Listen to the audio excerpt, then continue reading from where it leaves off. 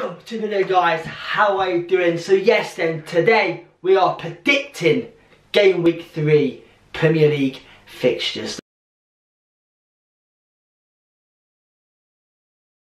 That is right, guys. Last week's video I got one correct score. That was Aston Villa versus Everton. I predicted a 2-1 win for Aston Villa and I got that. Here we are then, guys, predicting Game Week 3 Premier League fixtures. Like this video, guys, subscribe if you're not there. Without further ado, let's get straight in to these fixtures. Let me know down below in the comments what you think the scores are going to be for this weekend. Let's go.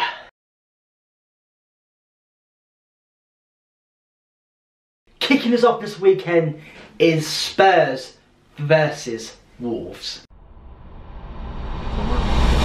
Yes then, guys, Wolves drew at the weekend to Fulham 0-0. Spurs, on the other hand, also drew 2-2 with Chelsea. What a game that Spurs and Chelsea game was, man. The managers were, Conte and Tuchel was going at it. But I think they'll get some sort of conduct for this performance. But anyway, guys, Wolves have signed some good players, but they aren't actually doing that well just yet. Spurs do look quite decent, actually. Spurs do look quite decent. But I do think the defence is pretty open like it was last season. But I didn't say, we shall find out. Conte should get it right eventually. I could say Conte is a very good manager, man. He's very underrated, Conte. But Wolves only have 1 point this season. They have some amazing players, Spurs do. So I think, guys, I think this should be a bit of a walk in the park for Spurs. I'm going for a 2-0 win for Spurs versus Wolves. So 2-0 win for Spurs. Next up we have is Palace versus Aston Villa.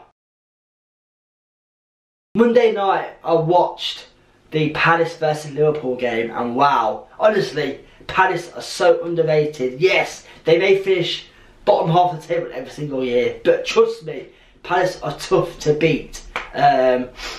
When they have Eze and Zaha fit, they look at an even better side. So fair play to Vieira, man. He is bossing it at Crystal Palace. Got so many young players coming to the rank. Villa, on the other hand, won against Everton 2-1 at the weekend. Gerrard versus Lampard. Gerrard, man, I told you guys, Gerrard will not take that loss lightly from last weekend. A close game though, close game, but say, fixtures they had this weekend, Villa had Everton, Palace had Liverpool. Going by their performances, I think it's going to be another stormant. I think it's going to be a 2-2 draw. Talking about Everton, it's Everton versus Nottingham Forest. Okay, Everton have signed some brilliant players this season. They had a real big relegation scrap last season, and so they thought, you know what, let's try and not do the same. Let's try and buy all these players to try and make us better. But they've lost 2 out of 2 games so far, guys. They aren't looking good. Lampard has a bit of trouble on his hands. Trust me. If Everton keep losing games, I think Lampard could be in trouble again. Like, you know what, Lampard, man. He can't quite do it, can he, guys? Lampard can't quite do it. But so I do hope he pulls it around. Cause say I do like Lampard, but I don't think Everton is the right team for him to be with. So Everton, guys. So Everton have lost 2 out of 2 games. Don't look very good. They've lost, obviously.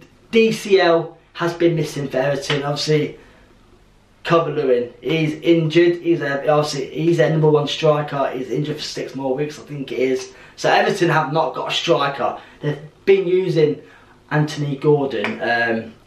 I'm not 100% sure about him, but Chelsea want him for 50 mil. What has the world come to, man? What has the football world come to? 50 mil for Anthony Gordon? I don't know. But yeah, like I say, so Everton have their troubles up front. Nottingham, on the other hand, beat West Ham at the weekend. I can't believe that happened. I can't believe West Ham lost to Nottingham Forest. It's a big shock. Say, West Ham sure scored a few goals, but Nottingham Forest hung in there deep, defended, just kept booting the ball up in their half. It just a one-sided game, but somehow they still came on top. A fair play to Forest, man. Got their first 3 points being back in the Premier League after 2 decades. So it's good for them. So yes, so on the weekend performances and their form, I can't see Everton coming out with this game with anything. I think it's going to be a win again for Nottingham Forest. I think it's going to be a 2-0 win, guys. That's right, a 2-0 win for Nottingham Forest against Everton. Everton could be in deep trouble if they lose this game as well. If Everton lose this game at the weekend, they're in some big trouble. So yeah, 2-0 Nottingham Forest. So this video, I said there was a massive shock at the weekend, and here we are about to talk about it. But before I start to talk about them, next game is Fulham versus Brentford. Well, Fulham, guys, Fulham, you know, pretty decent start to the season, a pretty decent start. Not winning any games, but drew 2 games. Pretty decent. So, you know what? Let's hope somehow they can stay up and not get relegated again. But anyway, let's move on to Brentford. Brentford won. Manchester United 4-0. That is right, 4-0. How? Guys, honestly, I watched that game and oh my days. Brentford were good, but Man United were shocking. I can't believe it, guys. Honestly, Brentford absolutely destroyed Manchester United.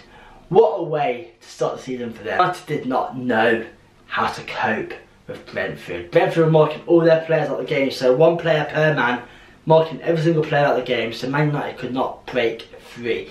Cannot break free.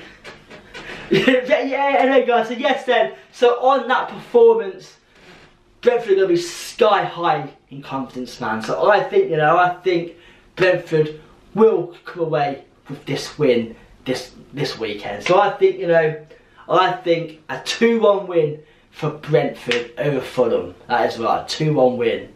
If somehow Brentford win again, they are off to an amazing start in the league. So 2-1 Brentford.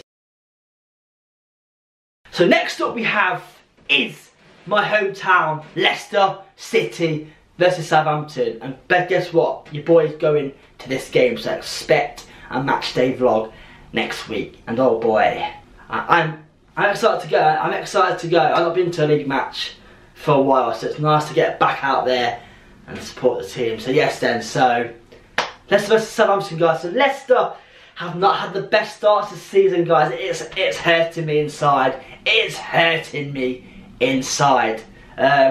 We've got Leicester have 1 point out of 2 games, and obviously they played Arsenal at the weekend, and Arsenal looked good. Arsenal took Leicester to pieces. Jesus, by the way, what a player he is for Arsenal. What a player. But anyway, so yes, so Leicester did not look very good. Again, Leicester have an issue right now where they haven't got any wingers. Barnes is injured, and we haven't really got a right winger. So Leicester are really struggling for wingers, and obviously Ari Barnes is our like playmaker on the wing. You know, Barnes is quick. You know, he makes things happen for Leicester, and without Barnes, we don't look that good.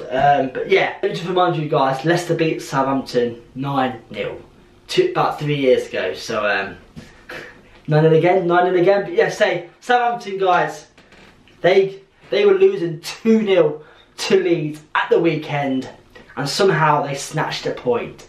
So Southampton got their first point of the season against Liverpool, against Leeds. 2-2 draw. You know what? Fair play to Southampton. They battled to the end and got a point. So, but Leicester do have some good luck against Southampton. Leicester seem to beat Southampton quite a lot. So, on the previous visits against each other, previous matches against each other, I'm predicting a 3-1 win to Leicester City against Southampton. Come on, Leicester, let's get a first win on the table and start pushing up. So yes then, guys, your boys going to that match, like I say, so expect a match day vlog next week. I'm excited. So yeah, 3-1 Leicester City. Next up we have is Bournemouth versus Arsenal. That's right, Arsenal are the only 2 teams left in the league to keep 100% record. They've played 2, won 2, and oh god, Arsenal look very, very good. Arsenal look fantastic. Bournemouth on the other hand, I predicted Bournemouth would lose 3-0 to Manchester City, and they lost 4-0, so pretty bad loss for them. I told you it would happen though, because say Bournemouth haven't really strengthened their side this season, so it's going to be tough for them to even compete. If Arsenal can keep Jesus fit this season, they could be up there with the top 3 finishes. But I think, you know, this score, just on teams, Arsenal versus Bournemouth. Obviously Bournemouth hasn't signed anyone, Arsenal look good, Arsenal look strong. Bournemouth lost 4-0 to Manchester City, so their confidence is going to be dropped. So I think, you know, another win for Arsenal. I think Arsenal will win 2-0 against Bournemouth. I'm sorry, Bournemouth fans. I'm sorry, Bournemouth fans. Anyway, let's move on. Next up we have is Leeds versus Chelsea. I don't even know if Tuchel can be at the dugout this weekend. I'm not sure what happens there, but we shall find out if he's allowed to. But yeah, Leeds were winning Southampton at the weekend 2-0, and they came back to draw 2-2. Leeds have a history of letting too many goals in. Hopefully Leeds can sort of keep their defence tight this season and push on to be a better finish from last season. But say Chelsea one of these teams that are a bit hit and miss. I think Kante got injured against Spurs, so I don't even think Kante will be playing. So that's a big loss for Chelsea, because Kante is a very good player. He breaks up the play, he dictates where the ball is going. But I can't really see Leeds getting anything out of this game. Chelsea should get the win. Things about the Premier League though, guys, you don't know what's going to happen. The Premier League is so exciting, man. Anything can happen. Look at us, Leicester won the league in 2016. I think Chelsea will come out on top with a 3-1 win. Next up we have is West Ham versus Brighton. I never expected this start from West Ham. Played 2, lost 2. Can I just talk about Brighton right now? Brighton have won 1 and drew 1. Honestly, Graham Potter has a team on his hands. Graham Potter has got Brighton playing some good football. Brighton might not have the players like everyone else does, but somehow you get them to play together as a team, work as a team, win as a team. Honestly, Brighton are tough to beat. 4 points out of 2 games, you can't really complain about that. So yeah, you know what though, mark my words, Graham Potter will be, in fact, future England manager. I guarantee you that right now. He is such a good manager, it's unreal. Brighton have confidence, West Ham don't have confidence, they've lost 2 out of 2. I think it's going to be a 1-0 win to Brighton. We are now down to the last 2 fixtures of this week's Premier League. Next up, we have Newcastle versus Manchester City. Man City are the second team to keep 100% win record. Man City just Man City, aren't they? Man City are class. And so they beat Bournemouth 4-0 at the weekend. Pretty easy score for them. Pretty easy win. And yeah, they say they got Newcastle. Newcastle drew at the weekend as well to Brighton. I can't see them getting anything from this game, because Man City is just Man City, isn't it? Man City are the best team in the Premier League. I think it's going to be a 3-1 win to Manchester City. I don't particularly like Man City myself, because I call them the oil money. I'm sure you Man City fans will comment on that, but yeah, I just think the oil money, and you know, they just buy players for the fun of it, and it's basically I'm just jealous. But anyway, 3-1 win to Manchester City. Oh boy, this is the game we are excited for the most, aren't we guys? This is the one we're excited for the most. You know what is coming up right now? I've missed 2 names out, 2 big names out of this prediction till now, because this is the last game of the weekend. It is Monday night football again. Manchester United versus Liverpool. Man United have it tough, losing 4-0 to Brentford. You'd think Manchester United will come out and redeem themselves, basically redeem themselves to losing 4-0 to Brentford, but I can't see it. Liverpool, guys, as I said, they drew at the weekend to Crystal Palace 1-1. Didn't look that good, honestly. Did not look that good. But United are just shambles, aren't they? United are just shambles, and their confidence is going to be so low. And right now, Ten Hag has a problem in his hands. He's came at the wrong time, where he has players that want to leave, including Ronaldo. I can't imagine the dressing room being a good place to be right now. So Ten Hag has came into the team at the wrong time. So he's got a big problem on his hands. Honestly, I couldn't believe how bad Manchester United were. They were awful. So on that game, I'm going to predict the score: an easy win for Liverpool, a 3-0 win to Liverpool against Manchester United. Tell you what, if Man United lose 3-0 again, it's what I'm most excited for the most. Manchester United versus Liverpool. What a game it's going to be, guys. A 3-0 win to Liverpool. And there we go then, guys. That is the end of my Game Week 3 predictions for this weekend. Let me know down below if you agree with any of my predictions for this weekend. And let me know down below in the comments. And so, on that note, I'll see you guys on Monday, where I upload my Leicester City versus Southampton vlog. I'm going to the stadium, I'm going to watch it live, so I'm excited to see them. I'm excited to see it live. Premier League match, here we come. So listen, guys, I'll see you on Monday for a brand new video.